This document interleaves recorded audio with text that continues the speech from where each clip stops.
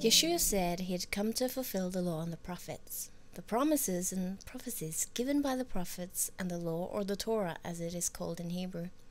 In the Torah there were several laws which all had to do with cleansing. Biblical speaking, when something is clean, it means it is holy. The Ten Commandment law placed in the ark was designed to keep man's heart holy and clean. Then there were dietary laws that were designed to keep the body clean, to avoid diseases, etc. There were rules to keep clothes from carrying germs. Then there were rules to keep your home clean, where we find laws on how to deal with plagues in the houses. And then there were criminal laws that were to keep the country clean from crime and to hinder suppression between the citizens of what was then the country of Israel. In addition, there were sacrificial laws that had prophetic messages. And then it was the feast days that were a memorial of the past, as well as a prophetic view of the mission of the Messiah. We learn that Israel's past experience was itself prophetic. In these feast days, the entire mission of Messiah was encoded, from the sacrificial lamb slain at Passover right up until the very last feast day. These feast days, like the other laws, explained how Messiah would cleanse the earth, or restore or bring justice.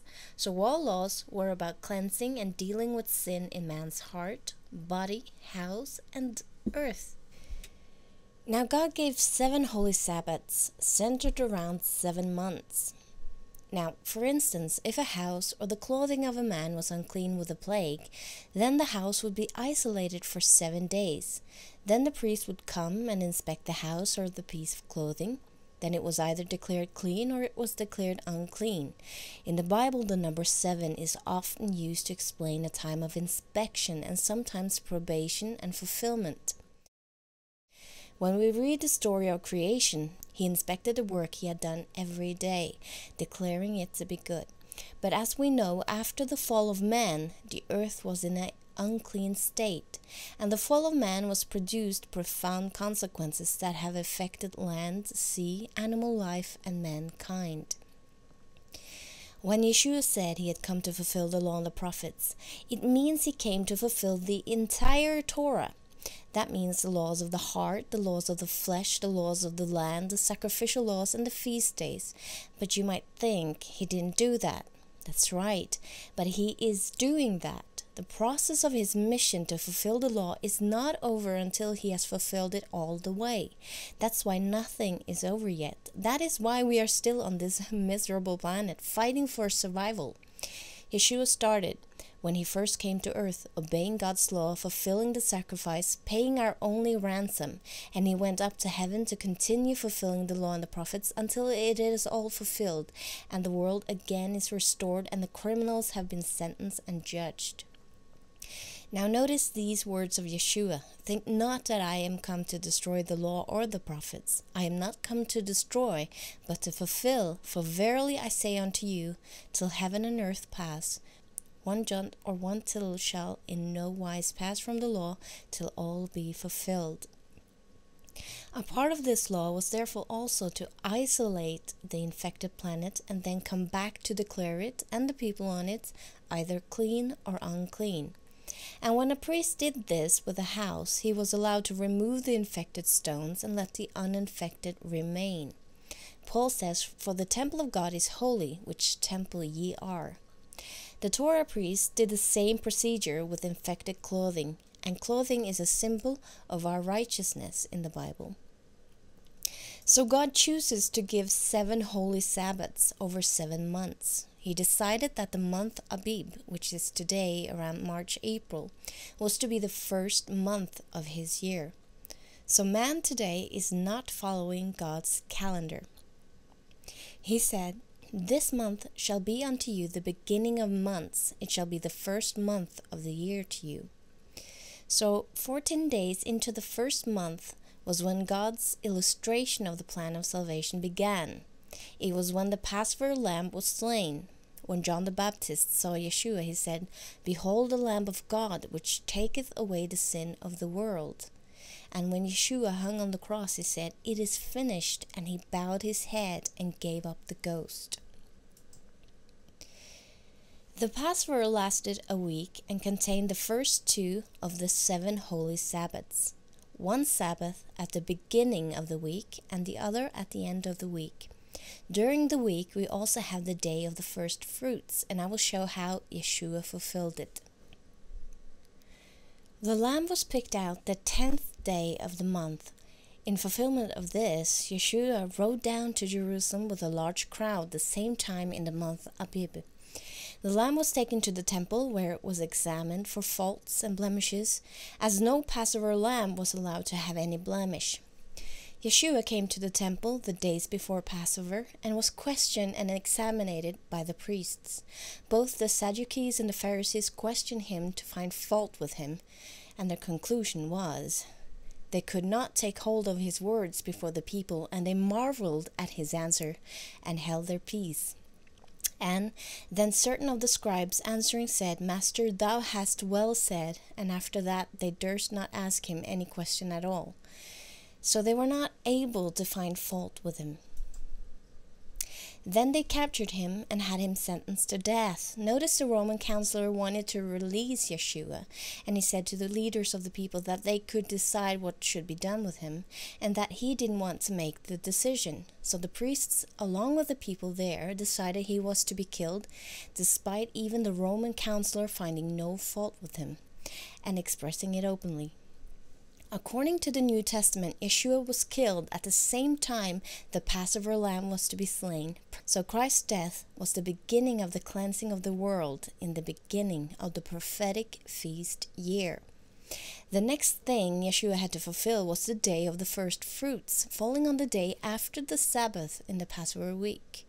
On this day the priest was not allowed to eat any bread until he had presented the first grain from the harvest before the Lord's eyes.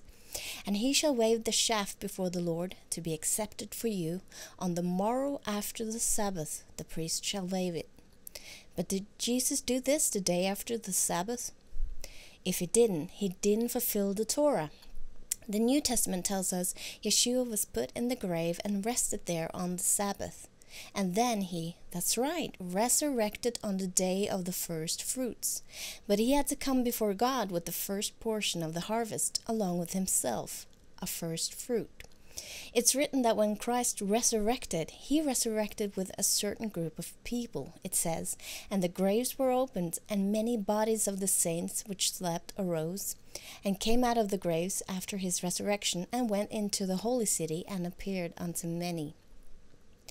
So they resurrected at the same time as him, and were the first fruit of his sacrifice. So when Yeshua met Miriam, or Mary, right after the resurrection, he said to her, Touch me not, for I am not yet ascended to my Father, but go to the brethren, and say unto them, I ascend unto my Father and your Father, and to my God and your God. So Yeshua goes up to the Father with the first fruits, the first group of resurrected, and himself, who is also the first fruit, and he comes before the Father, receiving his acceptance, after the requirements of the Torah. A few hours later, the very same day, we know his mission in heaven for this particular day is already done, and he is back and meeting with the disciples and showing how, according to the law, he has been with the Father, so now he can be touched, and he asks for something to eat. Many Christians have made the day of resurrection the new weekly Sabbath. Because he resurrected on Sunday, they think of it as more holy than the Sabbath of the Ten Commandments. This is because in the first centuries, Christianity was mixed with paganism at a time when Jews were despised. This left many Christians without understanding of the truth within the Torah, describing Christ's mission. They think everything ended at the cross, and now we are free to make new rules. Yeshua said on the cross, It is finished, because the ransom was paid, the means for our salvation. But it did not mean his work for us was over. The end of all sacrifices ended with his final debt paid. But Yeshua didn't undo the law at the cross. He was fulfilling a part of the law. And on the day of his resurrection, he continued to fulfill the law, this time the day of the first fruits. So this particular Sunday already had significance in the plan of salvation, foreshadowed in the Torah, but it was not a holy Sabbath. At the same time, the 7 feast day Sabbath were designed to show God's plan of salvation and the restoration of man, so were the 7 items in the sanctuary. The first, the altar, also represented the work Yeshua did, dying in our place. On this first holy Sabbath, Christ had lied and rested in the grave. The next was the cleansing basin, representing purification before entering the holy place. This high Sabbath was regarded as a memorial of when they walked over the Red Sea.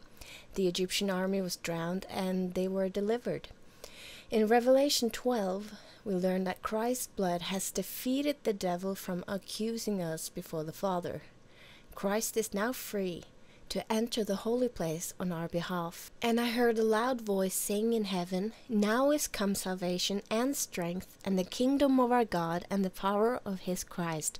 For the accuser of our brethren is cast down, which accuses them before our God day and night. And they overcame him by the blood of the Lamb, and by the word of their testimony, and they loved not their lives unto the death." Israel walking through the Red Sea, water and cleansing, is important aspects of this second feast day at Passover. The important thing here is that there is some sort of cleansing taking place before Yeshua enters the holy place. The next feast day was in the 3rd month and is also called the Feast of the First Fruits. They were to count 50 days from the day of the waving sheaf at Passover, the resurrection day, until they landed on this next feast day. The 2 days were to be connected with a bond because they were both about the first harvest of Christ's mission. This day was also a memorial of the day God announced the 10 Commandments to Israel. Jews normally kept the day in memorial of this event and to present the first fruits of the harvest. The days before this feast day, they were to humble themselves and open up their hearts to God's law. Now, Yeshua told the disciples to do as was their usual practice, to prepare, and the disciples were gathered in prayer and humility according to the custom until this feast day arrived. On this day, Yeshua poured out the Holy Spirit upon them, which resulted in 3,000 being saved, giving them the Holy Spirit the same day he once announced God's law, fulfilling the 3rd feast Sabbath as part of his mission.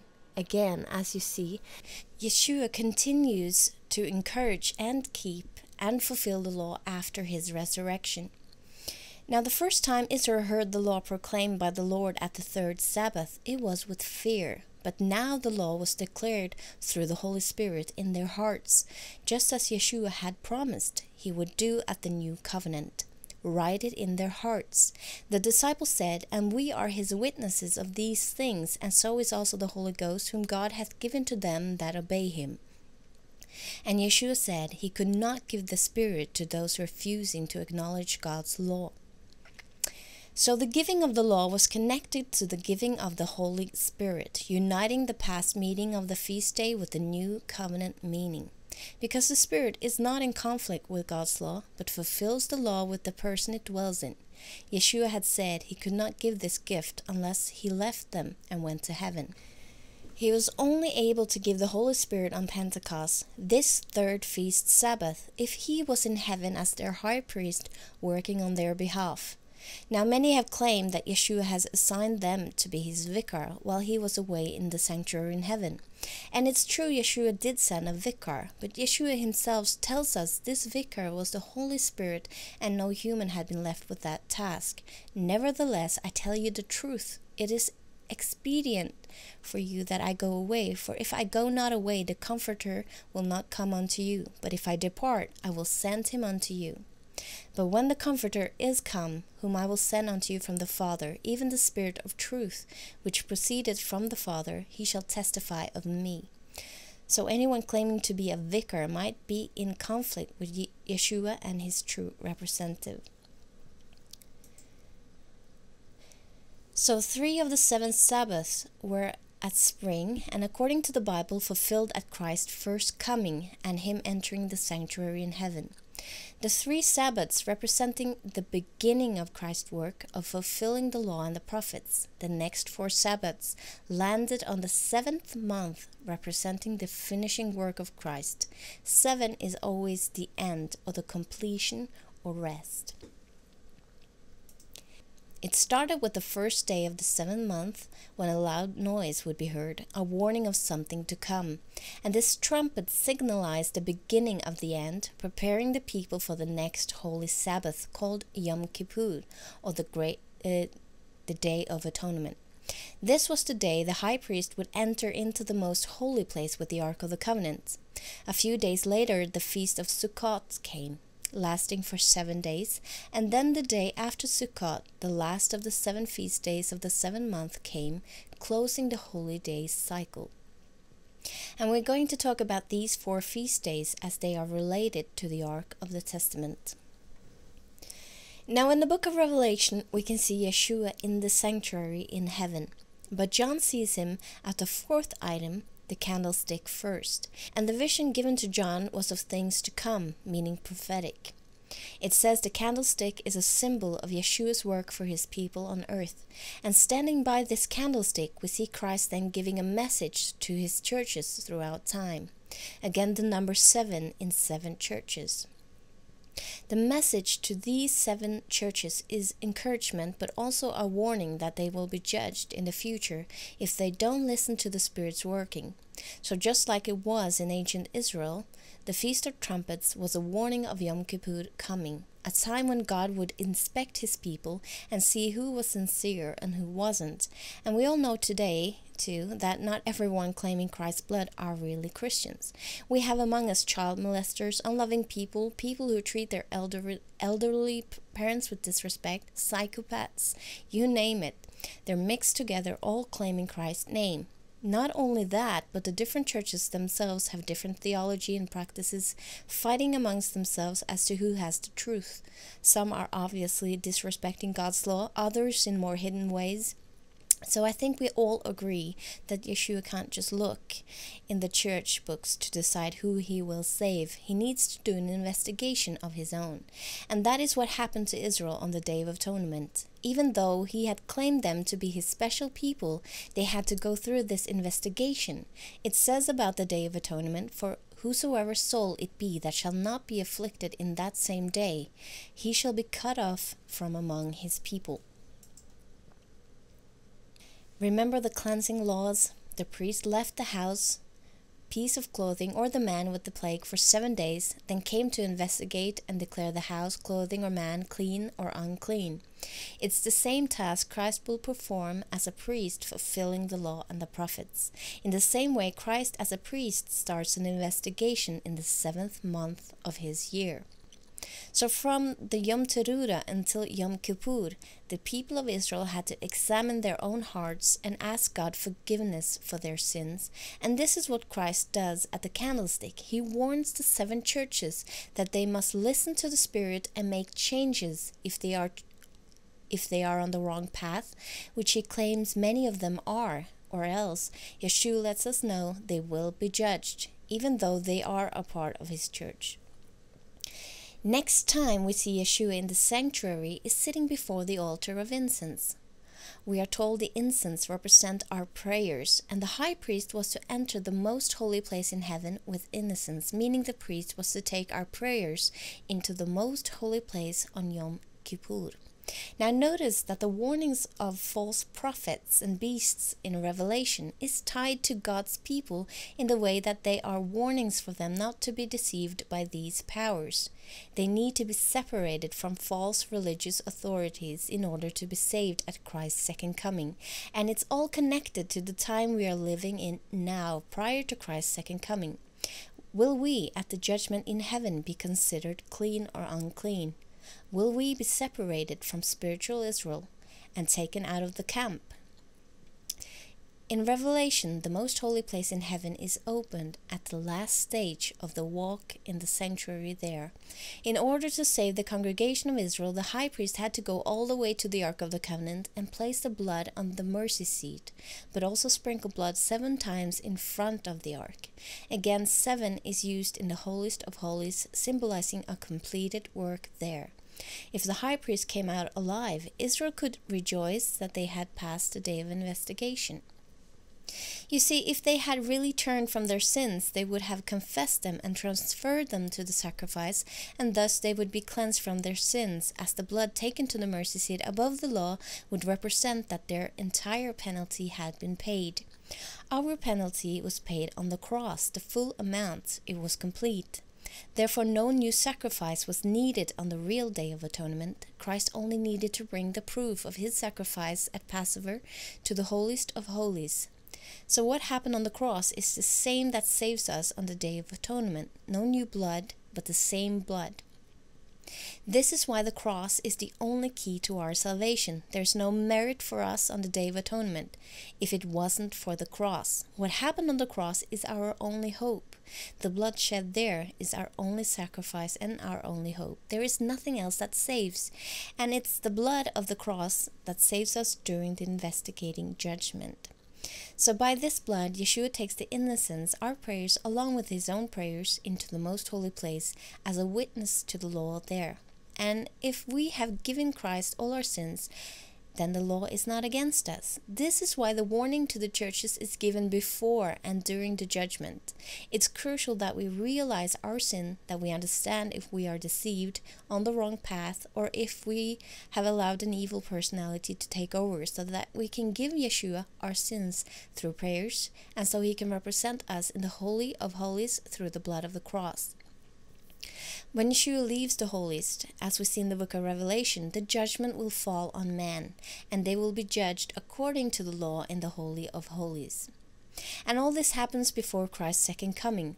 Now the reason we know the time of this event is through the prophetic feast days and the Bible prophecy. Also we learn that God will investigate his people before he comes. As the true priest, just before he comes back, Christ will declare right before, "He that is unjust, let him be unjust still, and he which is filthy, let him be filthy still, and he that is righteous, let him be righteous still, and he that is holy, let him be holy still. And behold, I come quickly, and my reward is with me, to give every man according as his work shall be."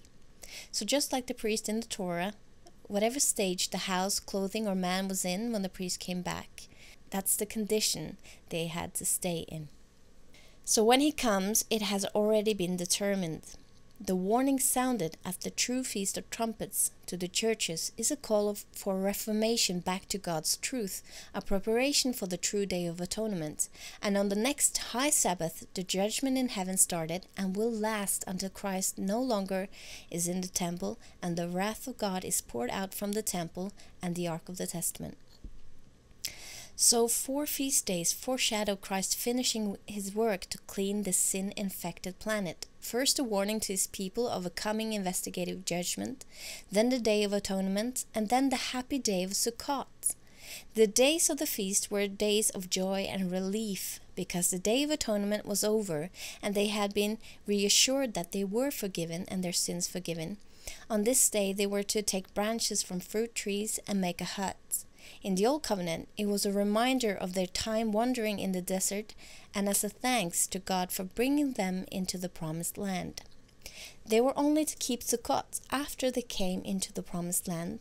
They were to harvest branches with fruit there. Now the fulfillment of this Sabbath is when Christ gathers his people, having the fruit of the Spirit. He collects the branches. In Revelation 14, Christ's second coming is portrayed as a harvest. And I looked, and behold, a white cloud, and upon the cloud one sat like unto the Son of Man, having on his head a golden crown, and in his hand a sharp sickle. And another angel came out of the temple, crying with a loud voice to him that sat on the cloud, "Trust in thy sickle, and reap, for the time is come for thee to reap, for the harvest of the earth is ripe." And he that sat on the cloud thrust his sickle on the earth, and the earth was reaped. And in Revelation 14, we see all the autumn Sabbath, a loud warning given to all the earth, a warning of judgment, and then the harvest, the same as with the autumn feast days. The 7th feast day Sabbath is the Sabbath of Sabbaths, meaning the final rest after the cleansing process. As the Lord rested on the seventh day after creation, on the seventh day after he bought man back by dying on the cross, and now the seventh Sabbath, representing rest after Christ's work as a high priest, starting with him dying on the cross and ending with him gathering his faithful. It's over. In the book of Hebrews, he talks about entering the promised land as a symbol of the true Sabbath rest, a future Sabbath in God's promised land. For if Jesus had given them rest, then would he not afterward have spoken of another day? There remaineth therefore a rest to the people of God, for he that is entered into his rest, he also has ceased from his own works, as God did from his. Let us labor therefore to enter into that rest, lest any man fall after the example of unbelief. The 7,000th year after man's fall, when sin affected the world, there will be rest. Sin is no longer committed and polluting people's lives. The earth is left desolate, and Yeshua has a home of rest in heaven for his people until the time the Sabbath rest is over and the world can be rehabited and recreated. But this recreation is not foreshadowed by the seventh feast day Sabbath. The seventh Sabbath is rest, just like Christ rested in the tomb on the Sabbath and started the work of harvest on the first day of the week, Sunday. In the same way, the recreation will start after the Millennium Sabbath, which leaves another part of the Torah that Yeshua had to fulfill if he was to fulfill the law and the prophets. According to the law, the land or soil were to rest every 7th year as a cleansing process. Then the 8th year they could start and sow and harvest again. Israel didn't keep these Sabbaths according to the law, and when the first temple was destroyed, God would not allow a new one to be built until the Torah had been respected and the land had been sanctified by getting the Sabbath it had been robbed of. So, no starting over until this had been done. The Lord said, to fulfill the word of the Lord by the mouth of Jeremiah, until the land had enjoyed her Sabbaths. For as long as she lay desolate, she kept Sabbath, to fulfill 70 years. And the land also shall be left of them, and shall enjoy her Sabbath, while she lies desolate without them. If you count every 7th year, the 7th Sabbath year has been violated during the sin of man, during 6,000 years. It's 1,000 years that the world must be left desolate in order to be sanctified. And that is just what we learn from the books of Isaiah and Revelation. The world will be left desolate, and there will be a time period of 1,000 years. Now that's what Sabbath means, rest. According to Revelation, the New Jerusalem will be built in heaven and then lifted down to earth, and God will recreate the planet to the beauty it once had. Until then, the planet will have its 1,000-year Sabbath rest. We also read that there will be another final judgment after the 1,000 years. Here, God is obviously waiting until after the earth's required Sabbath rest to finish the final judgment. Then it is written that there will be a final war between the resurrected doomed and the New Jerusalem. But the work of the high priest illustrated in the feast days is over at Christ's second coming and him granting the saved a Sabbath rest. It's this work that the Lord will rest from, and he will not become a priest again after the rest. He will just be a victorious king. But there is a deception out there saying it is still possible to be saved in the millennium. But according to the law, Christ's work as a mediator is over at this time. The reason there are so many different interpretations of the last events of the world's history is that many preachers don't read the Torah or don't understand that Yeshua's mission is revealed in the law and must be understood from the law's perspective and not by adding guesswork to Scripture. So if Messiah's mission and work is connected to the Torah, you will understand the prophetic statements related to his work. As it is written, to the law and to the testimony, if they speak not according to this word, it is because there is no light in them. And Yeshua said to his apostles that the Spirit of truth, the Spirit revealing truth, is only given to them that keep his law. So here is our safety guide in understanding what is true interpretation of Christ's mission and future events connected to his work. And Paul says that the secret of the man of sin who deceives the world is that his gospel is separated from the law. It is lawless.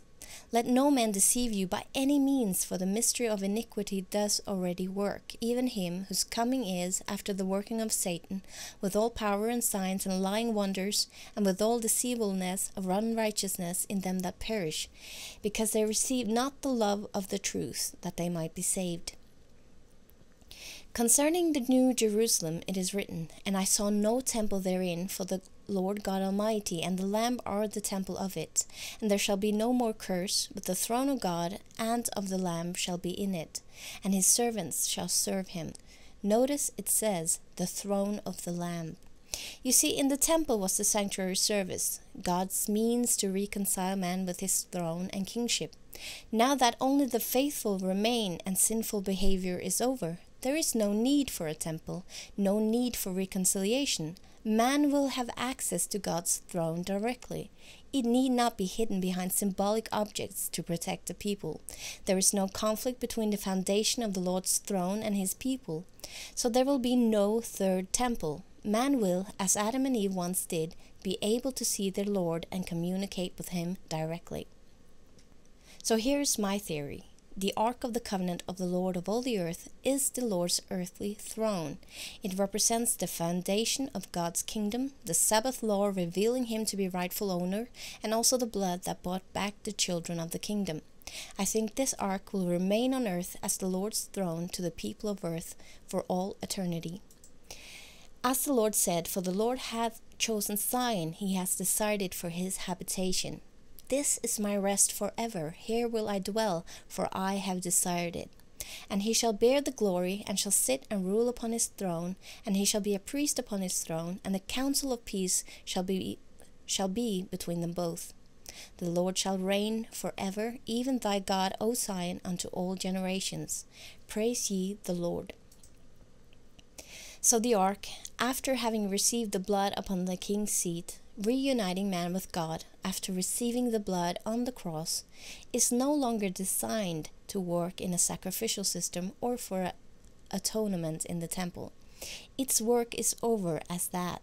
The reconciliation is made. So when Christ died and the blood had reached the throne on earth, the sacrificial system on earth was over. It's written about him dying on the cross. Jesus, when he had cried again with a loud voice, yielding up the ghost, and behold, the veil of the temple was rent in twain from the top to the bottom, and the earth did quake, and the rocks rent. So notice how the rocks are rent, opening the way down to the ark at the very same time as God tore down the veil of the temple, shutting down the earthly sanctuary system at the same moment as the path to the ark was opened. And Ron Wyatt, claiming to have found it, says, at his last visit, the chamber where the ark stood, that the staves from the ark had been removed, meaning it had its final destination, now only waiting for its master to come claim it. Now there are several prophetic scriptures not only prophesying the true Passover, but also telling us when Yom Kippur started in heaven. And we're going to look at these references from scripture dating this end-time event in the next episode.